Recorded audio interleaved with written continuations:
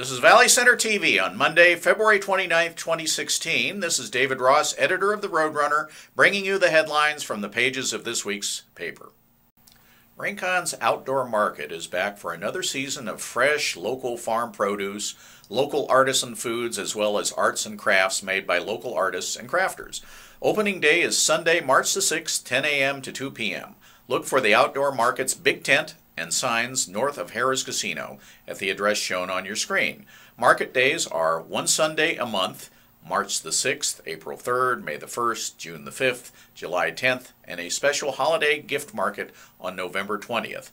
Once again, the Rincon Tribe is providing a large event tent and kids jumper and staff from the Rincon Recreation Department in a contribution towards the overall comfort and success of market days. Local farmers include Solidarity Farm, Rio del Rey Farm, Jesus Andrade, and Jameson Meist, plus other new local growers. For more information, contact Diana Sourbeer at the number and email address on your screen.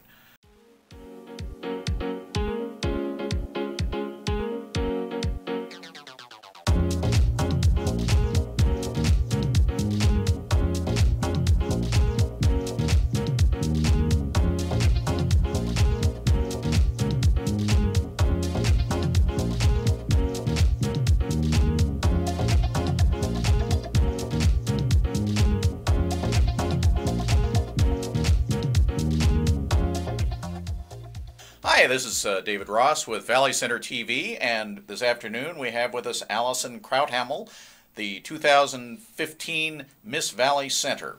How are you, Allison? I'm pretty good. How about yourself? I'm very good. Thanks for coming in. We brought you in because we wanted to talk about the upcoming Miss Valley Center pageant at the Maxine Theater. That's the 16th, am I right? Or March 19th. March the 19th. And Saturday. And I've noticed on the times that I've been there that it never fails to fill up the entire Maxine Theater.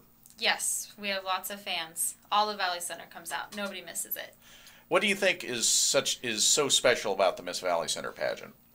I think the most special thing about the Miss Valley Center pageant is that it's an opportunity that's available to all of our girls in our community, and there's nothing really restrictive about it. So everybody gets together, we get to make new friends, everybody comes out more professional, more confident, and with a lot of great experiences behind them, no matter what happens, if they walk away with a crown or not. So there's no cutthroat competition then, huh? No, it's definitely not. I always tell everybody that Miss Valley Center is the best pageant that you could run for because it's so much different than any other pageants.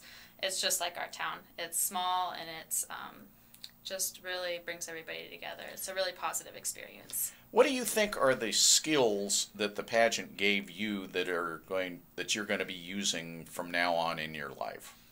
Well, since I began my journey in the Valley Center Pageant Association in 2009, I got all of my interview skills that I've used constantly up until this point to get new jobs, to interview for promotions. I've just learned how to act and talk and walk like a lady, and I think that was the best thing that I could walk away with. What would you say before we were being filmed, you told me what you thought were some of the most fun things about being Miss Valley Center. Do you recall that? Yes. What? I have a long list because I can't really choose one, but I did love Western Days. I got an opportunity to be in the parade, and then I got to face paint all day, and that was one of my favorite things, getting to meet a bunch of different kids. But then all year long, I loved the Valley Center Chamber of Commerce Sundowners. I got to meet everybody else on the business side of the community, and they gave me a microphone. Well. Now, since you really like kids, you were mentioning to me that you might possibly become a teacher at some point. Yes, my mom is a teacher, and so I spent a lot of time in the classroom growing up and volunteering. And then when I went to college to earn my sociology degree, I did an internship at her elementary school in Oceanside, and I really enjoyed working with the guidance counselor and all the grade level teachers. It was a great experience, and I think I'd like to go back and use my scholarship money to get a teaching credential. If we're going to the pageant, what would we look for that might be? I mean, what are these girls going to be really working hardest on? The impromptu question, the suit. What are they worried? What makes them sweat?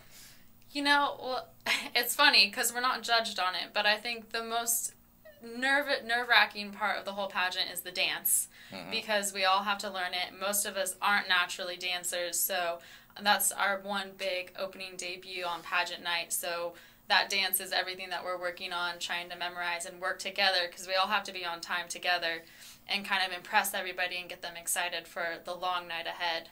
But the speeches are also, we're all working on memorizing them, and that's a big thing too.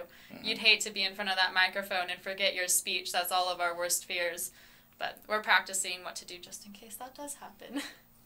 Well, I'm sure many of us look forward to seeing the pageant this year, and honoring you as you say goodbye to the crown and go on to do other things. So thank you very much for coming in today. And I'm hoping that we'll get you to stick around to do a little bit of news reading. Absolutely. We hope to see you all there on March 19th. It's going to be an elegant evening, so we expect everybody to dress up to the nines just like we will be. Now, what's the theme this year? It's an elegant evening. That's the theme. It's okay. An elegant evening in Valley Center. So everybody that's taking the tickets are going to have white gloves. We're going to have live piano. My dad is renting a tux, which is going to be a first. He's kind of excited. Oh, okay. But yes, everybody's encouraged to dress up, and it should be a very formal event for this little town. Good. Thank you. Yeah, you're welcome. The 22nd Annual VC Irish Stew Cook-Off, sponsored by the Valley Center Knights of Columbus and the Valley Roadrunner, the only one held in San Diego County, will happen on March 17th, 5:30 to 8 p.m. at the St. Stephen's Parish Hall. Organizers say a few spots remain open if you want to be part of the fun. I'll be there. You can enter as a business, service club, or individual. Cook a couple of pots of good stew, decorate yourself and table in lots of green, and bring a bride basket for the judges to be auctioned off during the silent auction. All proceeds benefit the local high school kids for college. Winners are selected on best stew, table decorations, and bride basket. The cost to enter the stew competition is $10. The organizers provide the table. Applications are available online or by email. We'll see you there.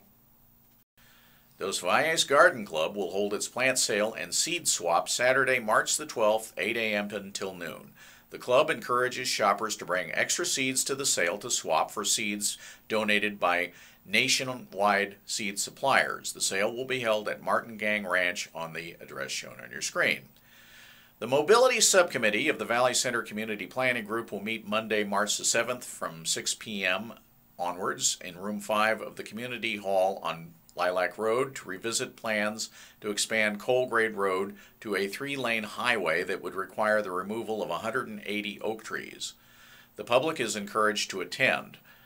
The Valley Center Palma Music Boosters will present the 19th Annual Free Community Jazz Concert featuring the Valley Center Middle and High School Jazz Bands and the high school choirs Saturday, March 5th at 2 p.m. The doors open at 12:30 p.m. with meal items and refreshments to purchase. The concert is at the Maxine Theater, which is part of the high school. The design work on the future roundabout at the intersection of Highway 76 and Valley Center Road is being finalized. Caltrans District Division Chief for Traffic Operations, Marcelo Pinedo, told reporters recently, "We looked at different alternatives, including a signalized intersection, and a roundabout has come out as the preferred alternative." Caltrans began the design portion of the roundabout about a year ago. "There's a little bit of overlap between the planning and design phase," said Pinedo. The design portion is expected to be completed during March. The schedule is being driven by right-of-way acquisition. The process of advertising and awarding a construction contract will precede the actual construction, which is expected to begin in January 2017. The roundabout will likely be completed in late 2017 or early 2018. The project will be built in little over a year, Pinedo said. The roundabout work will disrupt the intersection during the construction period. Quote, "We will detour around the project, and there are no good detours. It's kind of a remote area," he said. Interested in promoting your business? Looking to expand to a new market? Or just want to support your local newspaper? We're here to help. Roadrunner Publications has numerous platforms of media available that can help you with just that. from the Valley Roadrunner to the Escondido Times Advocate to the Boulevard Magazine, Valley Center Magazine, and more. Give me a call and I can walk you through all your options to fit your business needs. We're offering great discounts and even more if you want to bundle with multiple products. Remember, if you advertise in any of our print, we offer free online advertisements within our numerous websites. I can be reached at 760-749-1112. That's all for today. Please let us know what you think about this program. See you next time, and in the meantime, look for the latest news in the Valley Roadrunner and online at valleycenter.com.